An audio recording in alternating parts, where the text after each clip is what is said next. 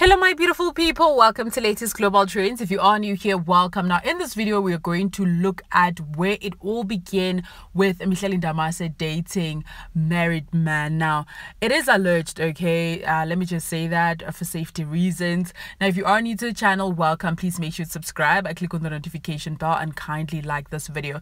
So Mihlali Ndamase allegedly started dating married man when she was only 22 years old, and this for me is shocking because I thought the only married man she dated was Leroy Sedambe, and it has been exposed now that when she went to the Drake concert in 2018, all expenses paid for, it wasn't because of her YouTube, but it was because of her married boyfriend. Now, according to Mr. Kaula, remember when Mihlali Ndamase traveled to Europe in 2018, she was seen crying at the Drake show. She had been in all expenses paid trip with the very married Simpiwe Mbete, who is now dating Linda Mtoba. Mihlali Ndamase and Simpiwe Mbete dated for a year before Lonwabo Sambudla, who is Duduzile Zuma's ex-husband, snatched her from Simpiwe Mbete. Shosho gossip girl. Now I'm saying Mihlali Ndamase started dating, or allegedly started dating married men when she was 22, because in 2018 she was 22 years old.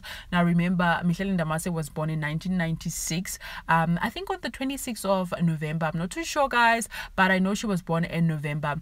And this is very sad and quite shocking, considering that it has been said that Mihlali Ndamase actually comes from a rich family. Her grandmother is rich, allegedly, guys.